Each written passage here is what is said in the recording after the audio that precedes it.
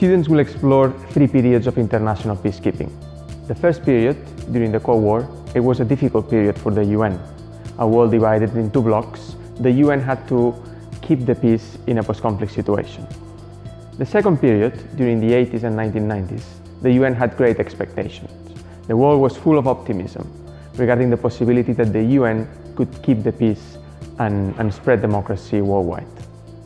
Today, we're in the third period, which is a period of crisis, a period of disillusionment, and a period with great skepticism regarding the possibility to keep the peace elsewhere. What is the source of this crisis? Why is it so difficult to achieve peace in a post-war zone? Is there hope? Is there a future to international peacekeeping?